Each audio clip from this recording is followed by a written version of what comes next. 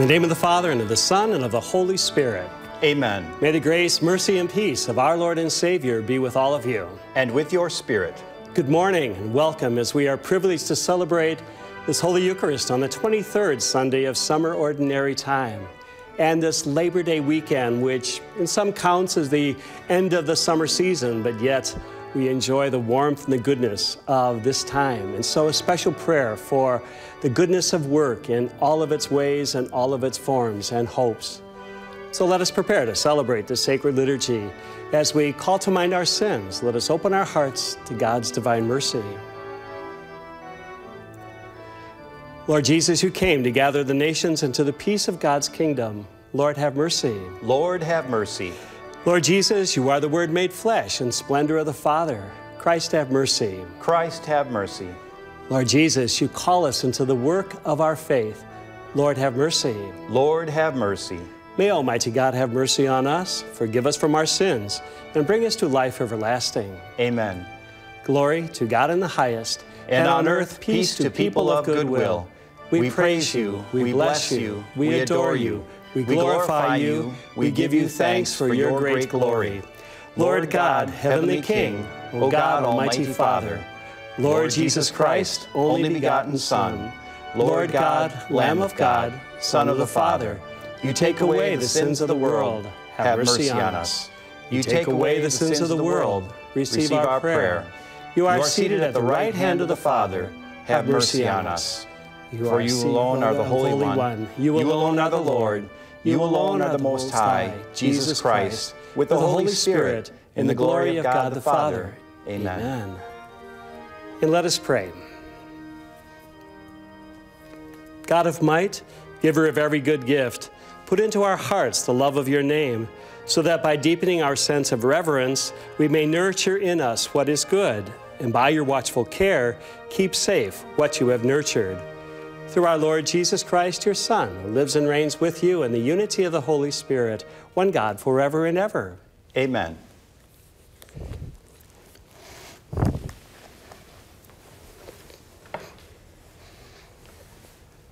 A reading from the book of the prophet Isaiah. Thus says the Lord, say to those whose hearts are frightened, be strong, fear not. Here is your God. He comes with vindication.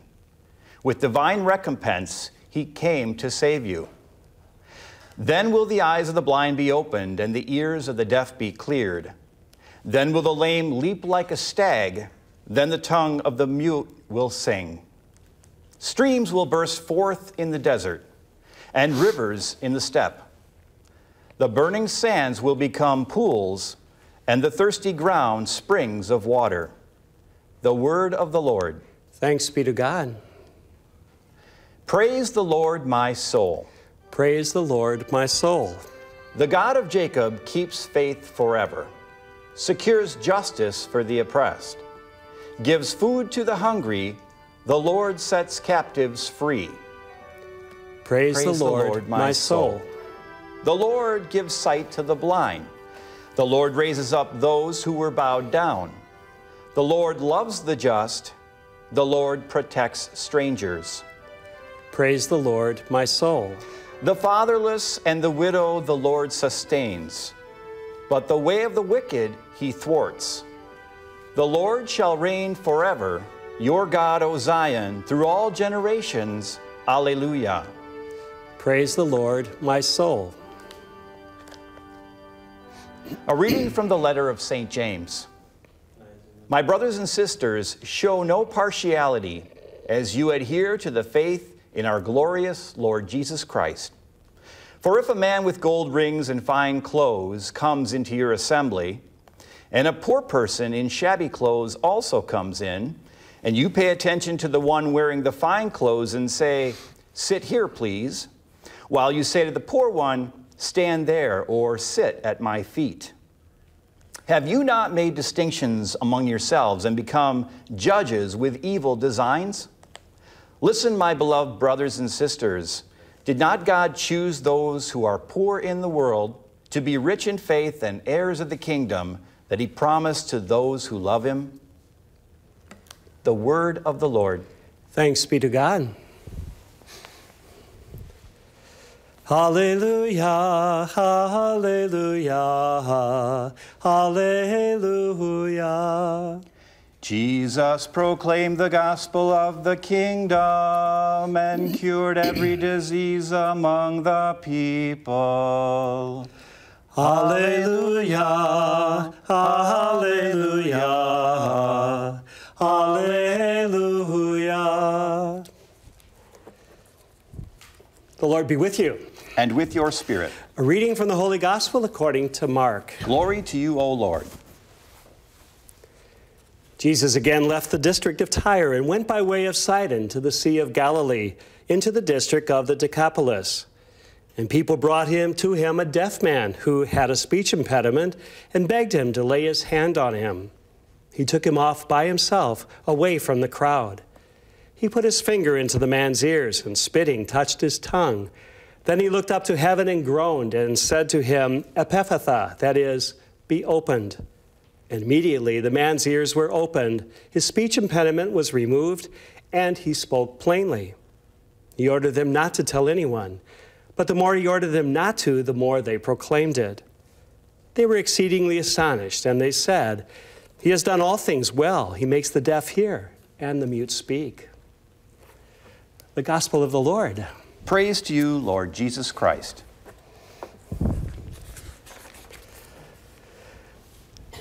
Remember last Sunday as we celebrated Eucharist with sacred scripture and quoting some of the words of this wonderful Pope Francis, that we're invited again, as we do actually every Sunday, but in a particular way, to reflect on the fundamental call of our baptism, which is the call to holiness, the call to become saints, and know that every one of us is gifted with that ability through the giftedness of the grace of baptism, through God's great love for us, that you and I continually become holy.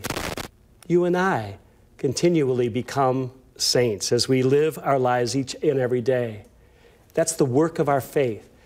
That's the work of Christianity. And the end result is that you and I, peoples everywhere, Christians, catching that word and growing in that relationship with Jesus Christ and living his word more effectively, we have the power and the ability to radically change this world, change our families, our schools, our workplaces, our communities, wherever it might be.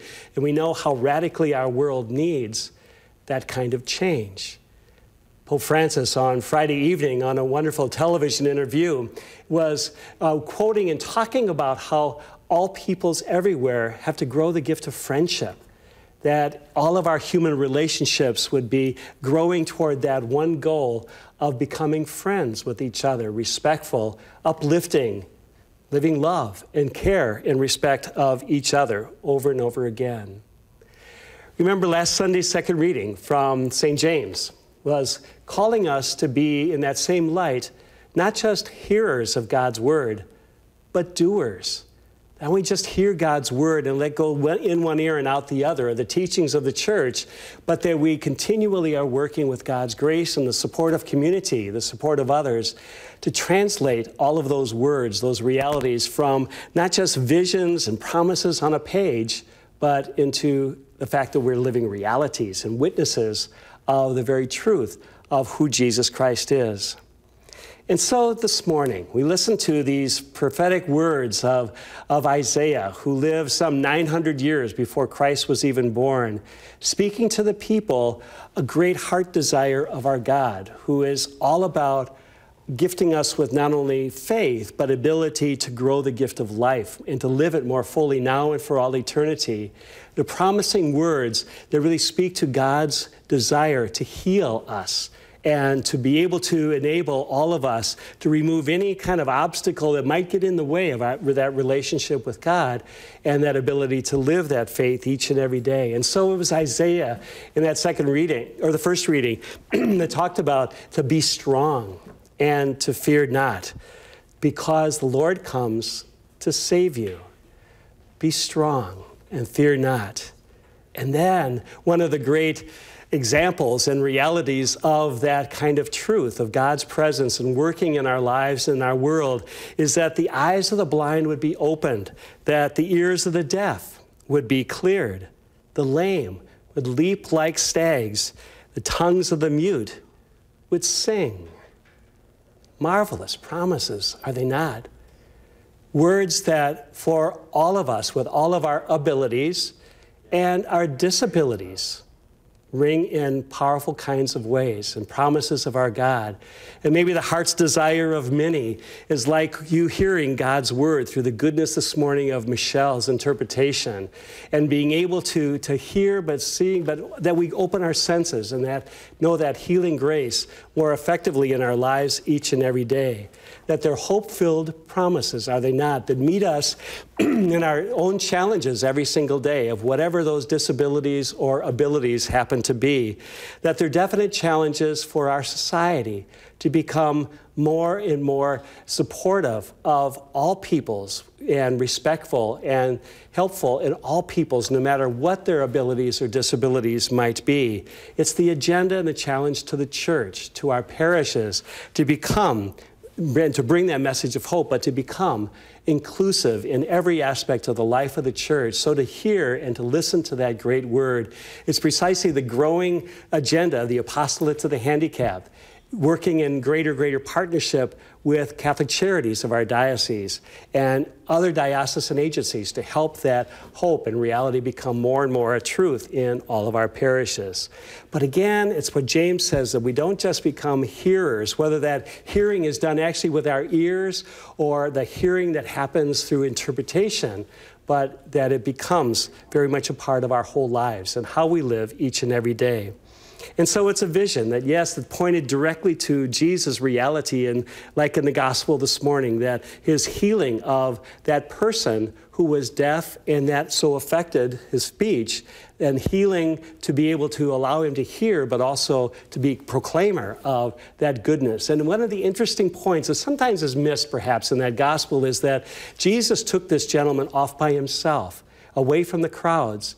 It's kind of one of those great messages of how God very personally wants to enter into our lives and lead us and truly bring healing to us, and whatever that might be, whatever our woundedness might be, whatever our sinfulness might be, or whatever it is. And so in that grace, we always pray for that, the burdens that we face, that you face every single day. But it's also a metaphor for all of us to know that sometimes we become very deaf to God's ears, that we are hindered in our ability to be witnesses and to speak the truth in all of our life situations about God's presence and justice and respect for life. And so the scriptures also reference, as we listen to that miracle story, also reference to sometimes speaking to us the handicapped of our heart, which is where God really always wants to meet us in powerful ways to change our hearts, and so to be able to change our behavior and our lives so that we can be more and more effectively about the work of Jesus Christ, the work of the church, the work of salvation, the work of helping all to come closer and closer to the Lord. Remember, as much as I love to celebrate baptisms with infants as well as all people of any age, that there is a wonderful prayer called the Epitha that is part of that comes from the gospel today, that means be opened. And it's toward the end of the rite of baptism that it is that prayer that may the Lord soon touch your ears to hear his word and your mouth to proclaim your faith to the praise and glory of God our Father. And so it is in that goodness that we share together this morning, this enriching gift of God's word that comes to us in different ways, the richness of his presence, the hope that he brings to us as you and I continue to grow and to live our faith, our church, in more effective ways.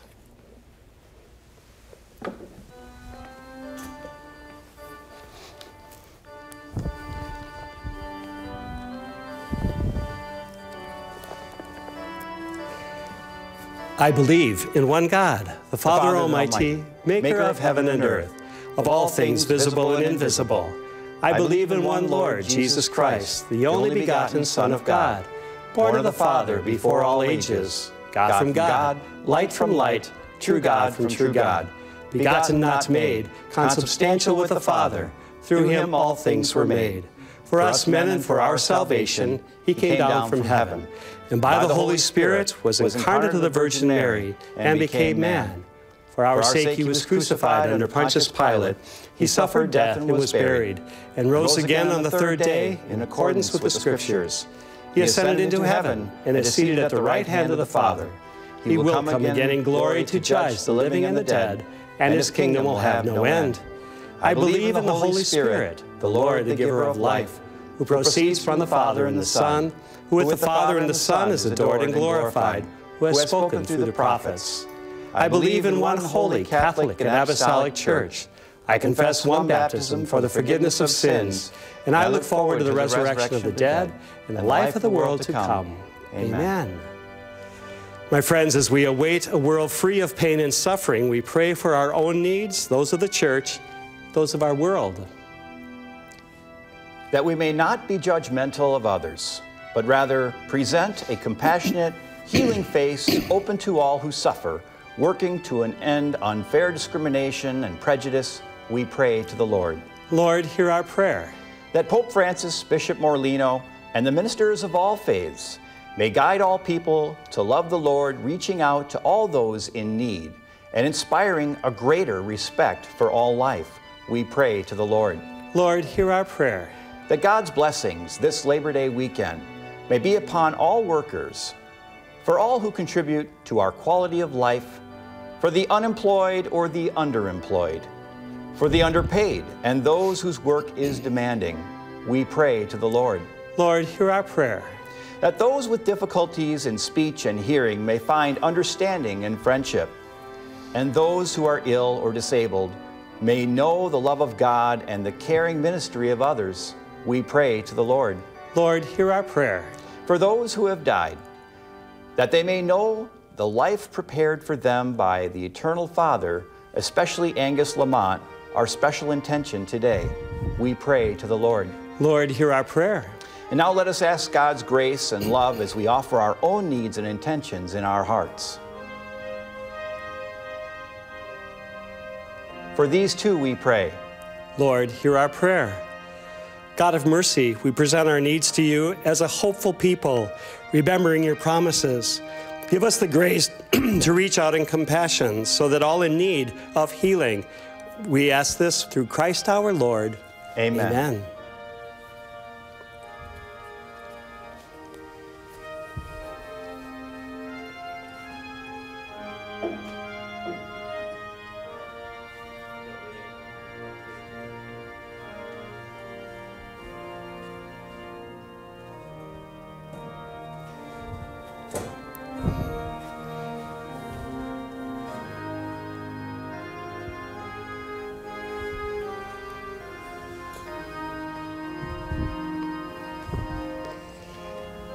Blessed are you, Lord God of all creation, for through your goodness we have received the bread we offer you, fruit of the earth and work of human hands. It will become for us the bread of life. Blessed be God forever.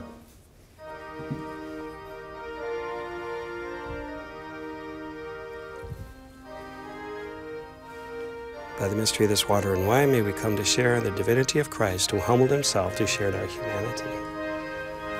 Blessed are you, Lord God of all creation, for through your goodness we have received the wine we offer you, fruit of the vine and work of human hands. It will become our spiritual drink.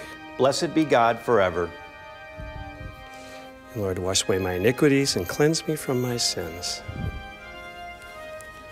Thank you. Pray, sisters and brothers, that my sacrifice and yours may be acceptable to God our Almighty Father. May the Lord accept the sacrifice at your hands for the praise and glory of his name, for our good and the good of all his holy church. O God, who give us the gift of true prayer and of peace, graciously grant that through this offering we may do fitting homage to your divine majesty, and by partaking of the sacred mystery, we may faithfully be united in mind and heart. Through Christ our Lord. Amen. The Lord be with you. And with your spirit. Lift up your hearts. We lift them up to the Lord. Let us give thanks to the Lord our God. It is right and just. It is truly right and just, our duty and our salvation, always and everywhere to give you thanks, Father most holy, through your beloved Son, Jesus Christ, your Word, through whom you made all things, whom you sent as our Savior and Redeemer, incarnate by the Holy Spirit and born of the Virgin. Fulfilling your will and gaining for you a holy people, he stretched out his hands as he endured his passion, so as to break the bonds of death and manifest the resurrection. And so with the angels and all the saints, we declare your glory, as with one voice we acclaim. Holy, holy, holy, Lord God of hosts, heaven and earth are full of your glory. Hosanna in the highest. Blessed is he who comes in the name of the Lord. Hosanna in the highest. You are indeed holy, O Lord, the fount of all holiness. Make holy, therefore, these gifts, we pray, by sending down your Spirit upon them like the dewfall, so that they may become for us the body and blood of our Lord Jesus Christ. At the time he was betrayed and entered willingly into his passion, he took bread, and giving thanks, broke it and gave it to his disciples, saying, "Take this, all of you, and eat of it. For this is my body, which will be given up for you."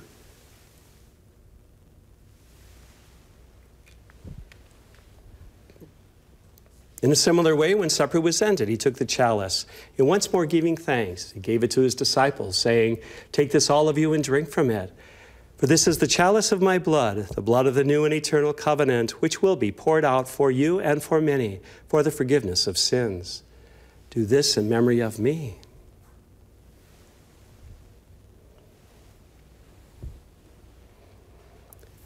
The mystery of faith. We proclaim your death, O Lord, and profess your resurrection until you come again. Therefore, as we celebrate the memorial of his death and resurrection, we offer you, Lord, the bread of life and the chalice of salvation, giving thanks that you have held us worthy to be in your presence and minister to you. Humbly we pray that, partaking of the body and blood of Christ, we may be gathered into one by the Holy Spirit. Remember, Lord, your church spread throughout the world, and bring her to the fullness of charity, together with Francis our Pope, and Robert our Bishop, and all the clergy. Remember also our brothers and sisters who have fallen asleep in the hope of the resurrection, and all who have died in your mercy. Welcome them into the light of your face. Have mercy on us all, we pray, that with the Blessed Virgin Mary, Mother of God, Blessed Joseph, her spouse, with the blessed apostles and all the saints who have pleased you throughout the ages, we may merit to be co-heirs to eternal life, and may praise and glorify you through your Son, Jesus Christ. Through him, and with him, and in him, O God, Almighty Father, in the unity of the Holy Spirit, all glory and honor is yours forever and ever. Amen. At our Savior's command, informed by divine teaching, we dare to say, Our Father, who art in heaven, hallowed be thy name. Thy kingdom come, thy will be done, on earth as it is in heaven. Give us this day our daily bread, and forgive us our trespasses, as we forgive those who trespass against us. And lead us not into temptation, but deliver us from evil. Deliver us, Lord, we pray, from every evil. Graciously grant peace in our days, that by the help of your mercy we may be always free from sin and safe from all distress, as we await the blessed hope and the coming of our Savior, Jesus Christ. For the kingdom, the power, and the glory are yours, now and forever. Lord Jesus Christ, who said to your apostles, "Peace I leave you, my peace I give you," look not on our sins, but on the faith of your church, and graciously grant her peace and unity in accordance with your will, who live and reign forever and ever. Amen. The peace of the Lord be with you always. And with your spirit. Thank you. Please minister his word of peace to those who may be near you. Peace be with you, Mark. And with your spirit. Thank you. Peace be with you, Will. Thank you. Peace be with you, JP. Thank you. Lamb of God, you take away the sins of the world, have mercy on us. Lamb of God, you take away the sins of the world, have mercy on us. Lamb of God, you take away the sins of the world, grant us peace. Behold the Lamb of God. Behold him who takes away the sins of the world. Blessed are those called to the supper of the Lamb. Lord, I am not worthy that you should enter under my roof, but only say the word, and my soul shall be healed.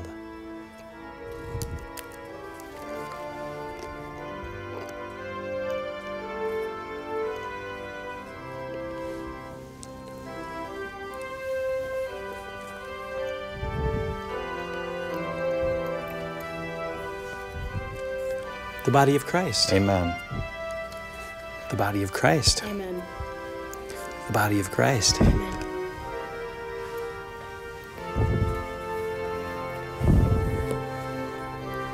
Let us pray. Grant that your faithful, O Lord, whom you nourish and endow with life through the food of your word and heavenly sacrament, may so benefit from your beloved Son's great gifts that we may merit an eternal share in his life, who lives and reigns forever and ever. Amen. The Lord be with you.